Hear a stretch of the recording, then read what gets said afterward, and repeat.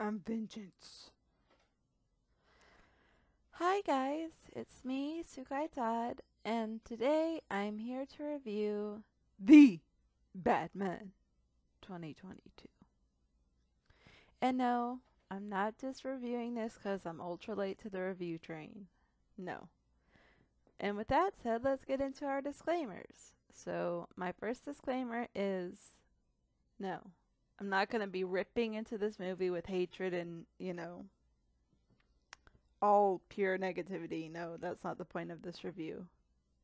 I actually have a few things that I really enjoy about this movie, so let's be clear on that. So if you do hate this movie, you might want to click off. Now, for the other side of the spectrum, if you love this movie and think it's the greatest piece of cinema ever made, I highly suggest you click off because I disagree, respectfully.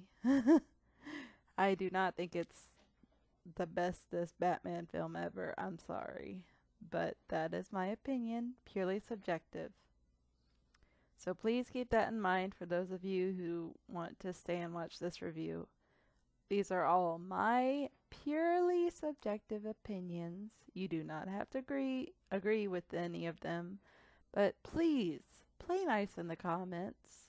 And for those of you who are like me and enjoyed both the Batman and the Dark Knight trilogy, like if you actually enjoyed both of them and see their flaws as well as their merits, then yeah, you're welcome to stay.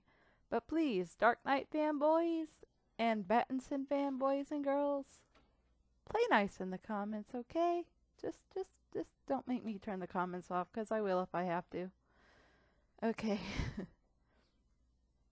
As you can tell by the title, this is going to be an extra long review, an extremely long review, because I feel like the movie really deserves it, and I want to really dig into both what I like and what I don't like about the movie.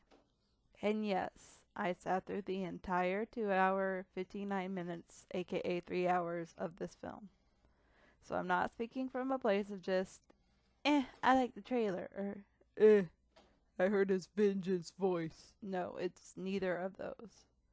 I saw the whole thing, the entirety of the film. So before I give my final rating, which will be at the end of this video, I do recommend you watch to the end. Let's get into the characters, starting off with everyone's favorite.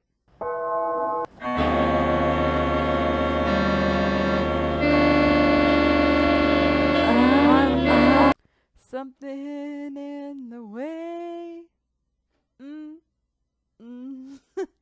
I'm sorry, I can't sing that song. I'm not good at singing that song. But I do think the Batman side of Bruce Wayne was actually, overall, fairly well handled. The Detective Batman slow burn thing, I think that was actually a really well written thing.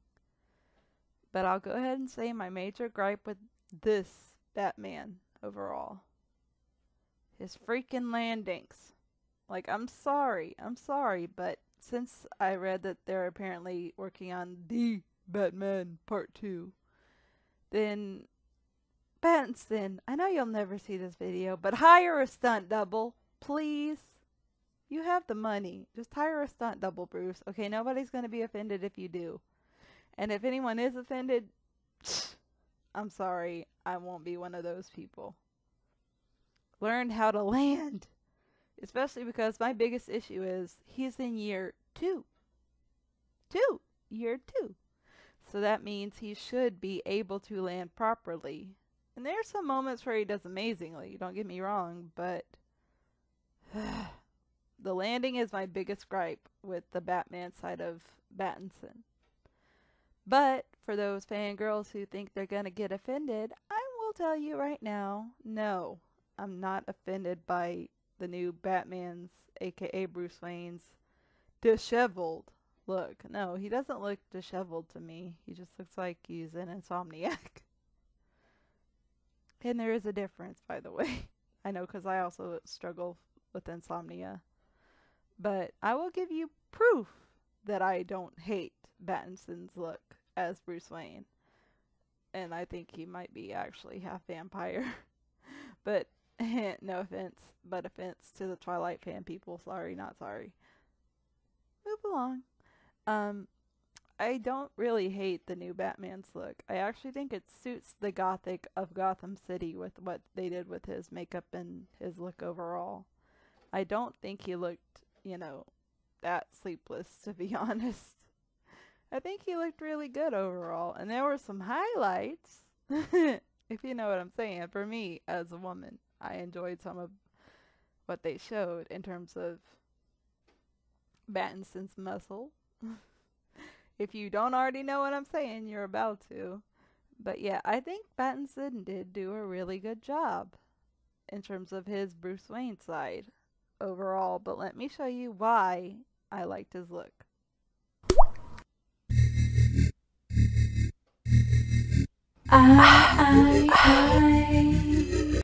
And yeah, it's not just because I do think he had some character motivation that needed some tweaking. And I don't fully blame Battinson for that. I blame Matt Reeves for that. Sorry, not sorry. But I do think Bruce Wayne in this version needed a bit more motivation besides just Catwoman. Oh yeah, and there's the proof that I didn't hate his look. Right here. Enjoy. You're welcome. I mean, I like that moment. I don't actually hate Battinson, so let's just be clear. This is proof that I don't hate Battinson. Okay? Okay. I don't. I didn't mind this particular scene. I mean, I had issues with the Riddler's part within the scene, but the scene itself was not hard to look at, I saw no issue with a little bit of skin showing. I'm not offended, but let's get back to things.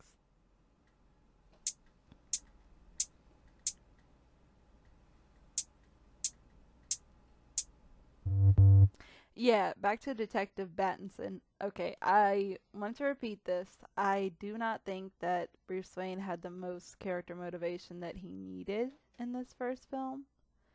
But I'm going to say that doesn't mean he won't have it in the next film, part 2 of the Batman, which I'm kind of praying is an origin story.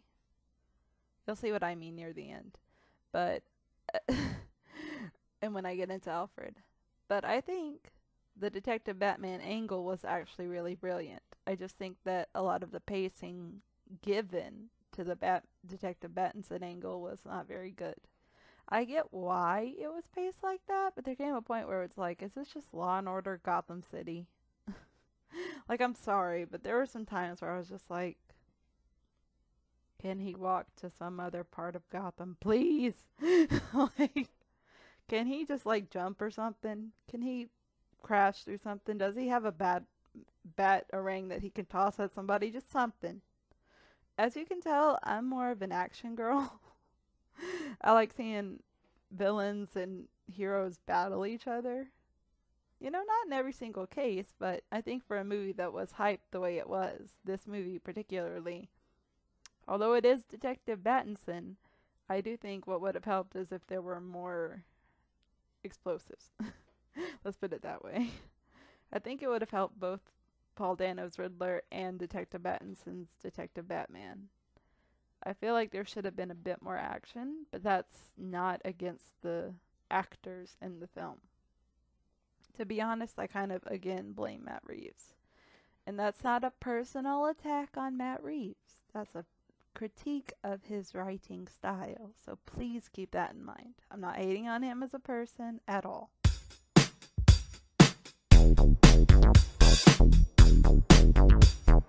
Call me your boss. You've already lost. Call me your boss. Yeah, so let's finally address this elephant in the room. And no, I'm not referring to Andy Serkis as Alfred specifically. Like, I'm not calling him an elephant. Please don't misinterpret that. But I do think the whole not dad situation, it just didn't fly with me.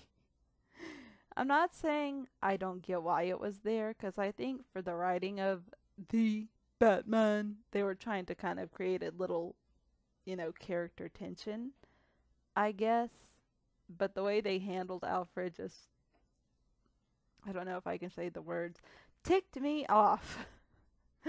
it really infuriated me, because I know he's the whole not dad but dad character in this movie, but like, I love me some Andy Serkis, okay? I love Andy Serkis. So why the freak did they do that to him? Okay, hashtag justice for Andy Serkis is Alfred. Okay. Because I personally loved his Alfred. I thought he was great, but then they pulled that nonsense in that maid that did not look like she was... I'm just going to leave that out. But, yeah, justice for Alfred. I hope that when he returns in the Batman Part 2, that he gives Battinson a little lesson in life. If you've seen Batman Begins, you know exactly what I'm referring to. But yeah, I hope that Alfred gets his well-deserved justice and a little bit of butt-whooping to the Batman that he deserves and should give to the Batman in the next one. So, yeah. Because, I mean, who doesn't love Alfred? If you don't love Alfred, you don't need to watch this. But yeah, I just think that Alfred is a great character and he was severely underutilized, per usual. But again, I think his writing was great. I think he had a lot of potential, and I think it could have been explored much better. I get why they almost killed him off, but didn't kill him off, which infuriated the living daylights out of me. But with that said, I think it gave Battinson the much needed motivation that he did desperately, in my opinion, need near the second half of the film. So, although I despise that whole section of the film where they nearly kill him off and Battinson realizes the power of family, more or less, and what hope is versus what vengeance is. Not saying that that's not good writing, but Alfred better come back with a vengeance. He better return with a little vengeance of his own. I want not dad to become dad and kick some Batman butt. Okay? Forgive me. But because I really enjoyed his Alfred, that's why I want to see him teach his not son a few lessons in life. Which, yes, he sort of kind of did what they discussed who didn't or did allegedly kill Battinson's, parents, which were not shown at all and didn't actually help the story whatsoever, in my opinion. But I think if he had just had better... If he was treated better in terms of the writing of the movie, I think I wouldn't be so upset with what they did to him in the movie. Like, if they had just made it clear that, we're going to waste this guy's talent, skill, and brilliance more up front, I wouldn't have been as offended as I was, because yes, I was offended. But again, this is my personal opinion. And I know it is part of the slow burn situation, so I'm not critiquing that specifically. But justice for Alfred, man. Justice for Alfred. Hashtag justice for Alfred. Justice for Andy Serkis's Alfred. Let's make that a thing to the people who did enjoy it but still think Alfred deserves justice. Give not dad Alfred justice. Okay, let's make that. Let's petition Matt Reeves to make sure he does that. Okay.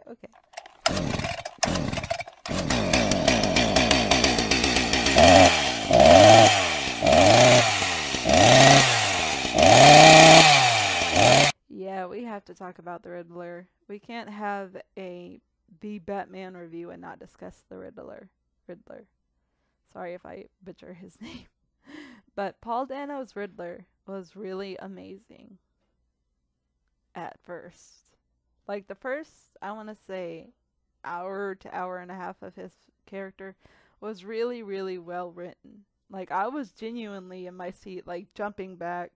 There were a couple of jump scares in there. Covering my eyes, watching in horror, as Matt Reeves intended, so props to him. Like, the Riddler genuinely scared me for a while. Like, I was really appreciating the work and effort that Paul Dano and the writers, because I know it wasn't solely Matt Reeves, but I appreciated the work that went into creating this new, darker, more, societal commentary / criminalizing everything Riddler. But with that said, There came a point near the second, well, I guess it was the third half of the film, midway through the film, where I was just, he lost me. His character just lost me. And I felt so bad, because I'm like, this guy was doing so brilliant. Until he spewed out his master plan in an info dump a la Bane. It's like, dude, nobody cares about the politics from 10 years ago. At least in my case, I did not care about all the political jargon that they shoved in there for no real reason, in my opinion. And if you think differently, if you have perspectives as to why they put all that political nonsense into that basically point of where he literally explained his entire master plan, somewhat indirectly, but kind of directly to the audience. Like, it was indirect to Batman, but it was very direct to the audience, what he was saying. And it's like, you had me for so long, and then you lost me. You lost me. Riddler. I was believing in you, Riddler. I'm not going to say I was rooting for you, because he was a bad guy. But from the perspective of a fan of Batman villains, as well as Batman, I was like, bro, you were doing so well, but he done forgot his point. Because I feel like the point of this new Riddler, from my perspective, was that he was the Riddler. He didn't just give anything away at any moment. And he really did do that for a good portion of the film. Until that midway point happened. And everything became exceedingly clear. And it's like, okay, I see why you're doing this, but you're also revealing your entire second character arc to the audience. Unnecessarily. Because at that point, you know he's going to get caught anyway. And it's like, for me, and it's like, bro, I wanted to see you do something. You are better than this, Riddler. You are. You are a scary psycho freakazoid. Use that to your advantage. He didn't, though. In the second half, it was just so, do I want to say predictable? It kind of was. It was very predictable, and it was very depressing. And not in the good, predictable, depressing way. It was like predictably depressing, in my opinion.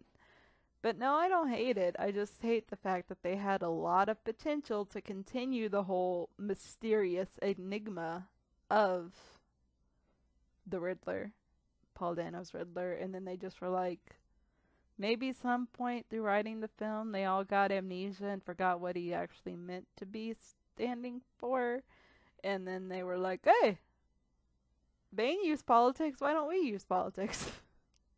I'm kidding, okay? But like, seriously, I really did enjoy his character. And when they revealed his face, I was like, okay.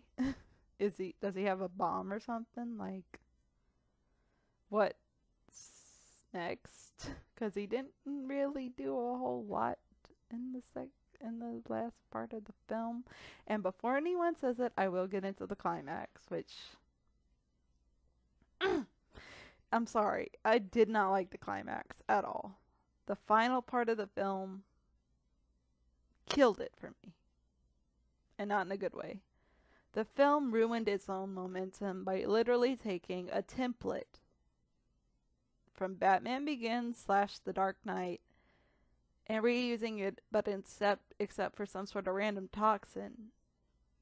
They used water for whatever reason. And it's implied that it's like poisoned water or something, but it's like, that's all you could think of? That's the best you could do, was just explode all the water everywhere in Gotham and almost kill the mayor without actually making a point as to why you're doing that, and show up with all this like Riddler bros? Like, no.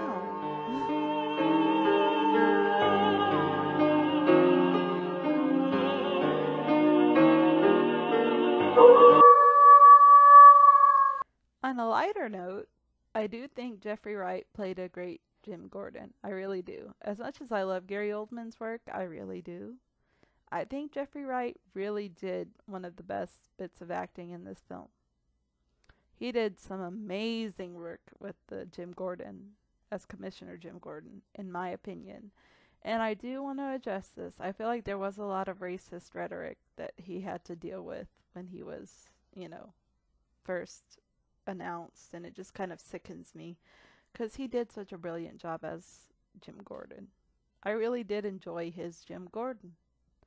And if it were a much shorter film that kind of lived up to its potential, because even at the end of the movie, where it lost all momentum, he was still a good character. Like, Jim Gordon was still a likable character that you could genuinely root for. So in that way, it's like, why? Because he did such a great job. He was a great character with stable writing throughout the entirety of the film, in my opinion. He deserved better. But that's my opinion. I think Jeffrey Wright's Jim Gordon was great. And I think he really did deserve more appreciation than he got. He's a great actor, and he did a great job with the role of Commissioner Gordon. Do I think his acting was perfect? Not necessarily, but I don't think it was bad. In my opinion, Jeffrey Wright's Commissioner Gordon was not really that bad. He was really what's the word I'm looking for? He stayed true to his character within the story, and that's something that even Paul Dano's Riddler couldn't do. So props to Commissioner Gordon, because he really kept his character stable and believable throughout the film. And no, I don't say believable in like a anti-comic book logic way. I just mean you could see his character existing in the real world and being a really good bad ASS detective. Like, you could see it, not just Commissioner, but he had his own detective feels, in my opinion. So I give major props to his Jim Gordon. And that is not at all to disrespect or hate on Gary Oldman's Jim Gordon, who I previously, praised. I think they both did a great job. So...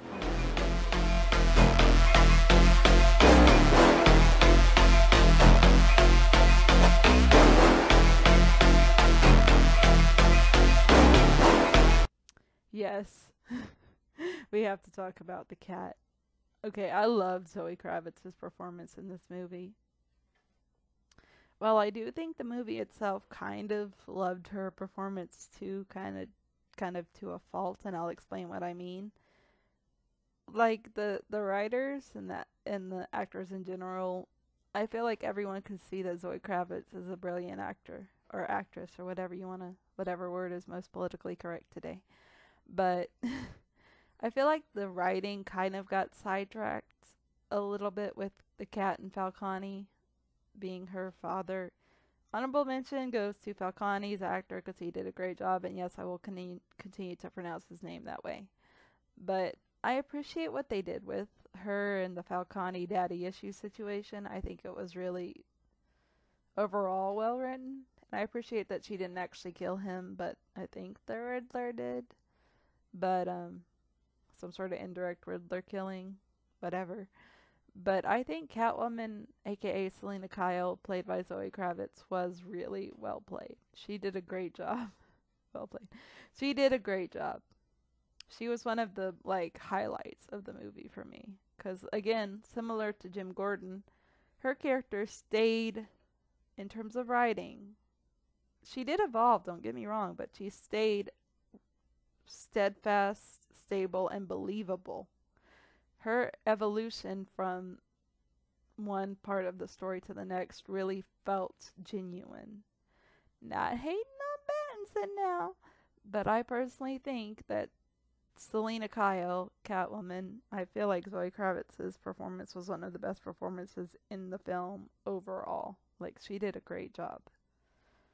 I'm really, really in love with her work in the movie. She did a brilliant job. She dumped Battinson's butt in the movie.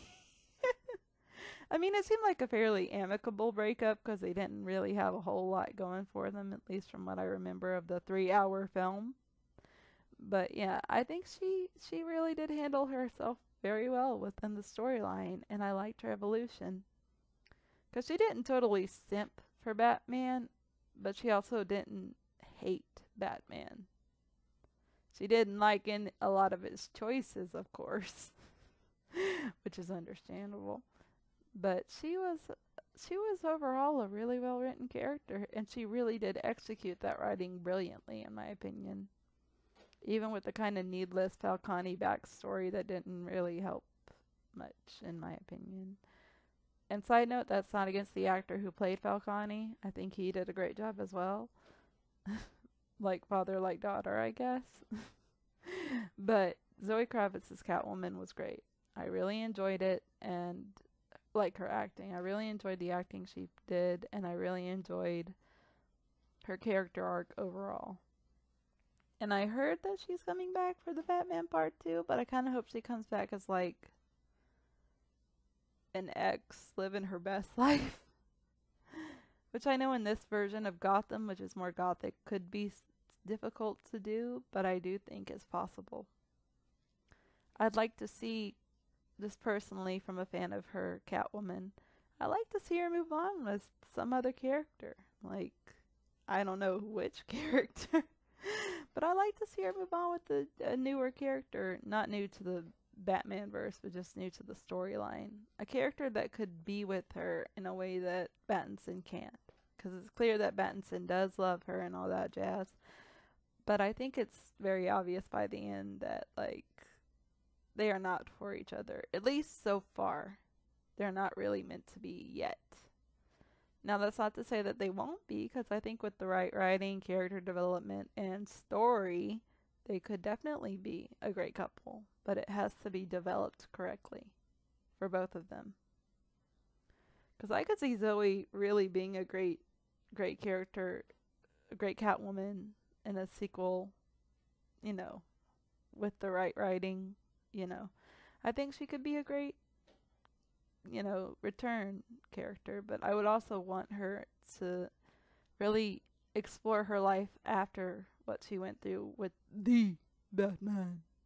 Like, I want to know more from her post-Batman situation. Does she continue as Catwoman? You know, does she return as Catwoman, but with her own motivations more thoroughly researched?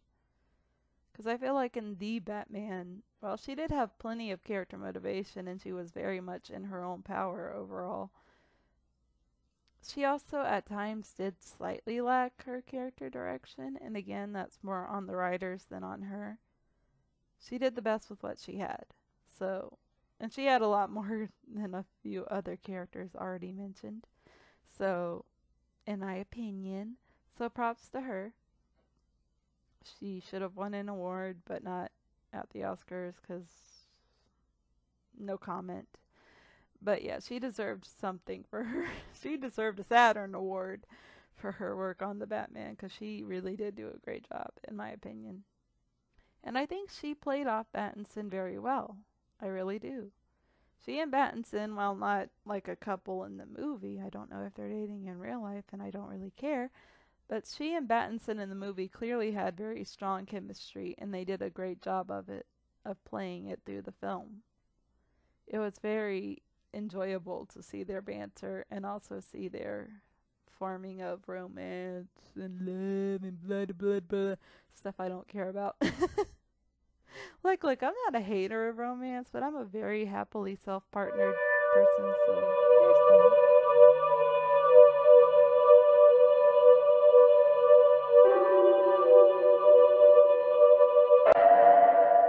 Bum bum bum bum bum bum bum bum. Anyway, yes, this is the soundtrack. Honorable mention, and please correct me if I butcher this guy's name. He also did some work for Spider-Man in the MCU, but Michael Giacchino. Somebody in the comments, please tell me how to properly pronounce his last name. I know his first name is Michael, so I'm just gonna call him Michael to not butcher his name further. He did a brilliant job with the soundtrack. I think the soundtrack was incredible. It was emotional. It was jarring. It caught your attention. It was a journey and an evolution. Basically everything that a lot of the characters lacked in the movie. everything that certain characters were lacking within the film, the music definitely picked up a lot of the slack, in my opinion. Which is not the best thing for the film, but it is a great thing for Michael's compositions and creative work in the film, in my opinion. I think, as a music lover, I love the soundtrack overall, especially the title track, The Batman, but also one of the latter tracks, The Great Pumpkin Pie. I see what you did there. I see what you did there, Michael. But it's a great soundtrack. I loved it. It really fits the theme, the mood, and the aesthetic of the Batman film. And it's also just good for whenever you're in a mood. I'll be real. There were times in 2022 after watching The Batman where I was like, I need to listen to the Batman and the Great Pumpkin Pie. Sounds weird saying it out loud, but yeah. It's raining vengeance. Anyway. If you know, you know. But yes, I think that the soundtrack was incredible. 10 out of 10 for the soundtrack. And I really enjoyed it. So I definitely recommend, if you like the soundtrack more than you like the movie, listen to it. And that's not to say that the movie isn't bad, but the soundtrack was really part of the heart of the film, in my opinion. So props to Michael. I'm sorry, I don't want to butcher your last name. He'll never see this video anyway. But props to Michael's work on the Batman soundtrack. He did a great job.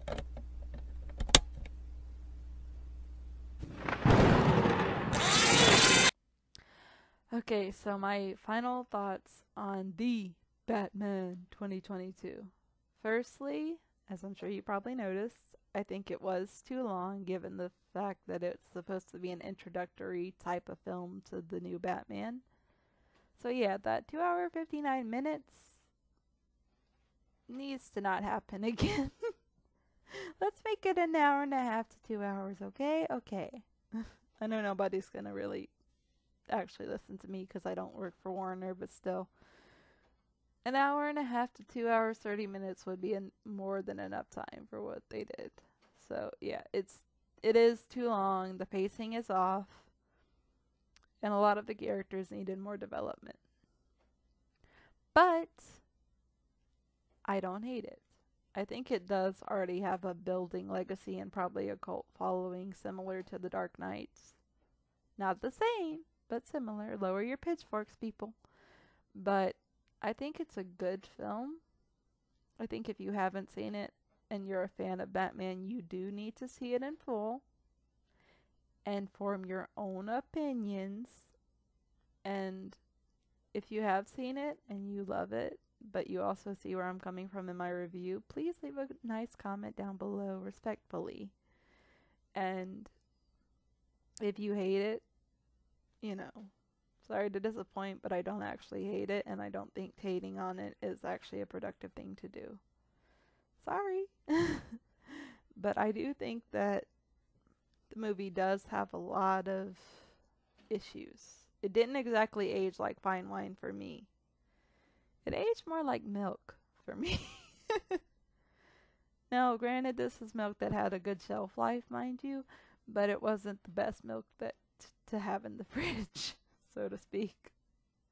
No offense. But it did not really age well for me. But I don't think it's totally hopeless. I believe if the writers write it better in the part 2 of the Batman and Batman hires a stunt double, it could be amazing.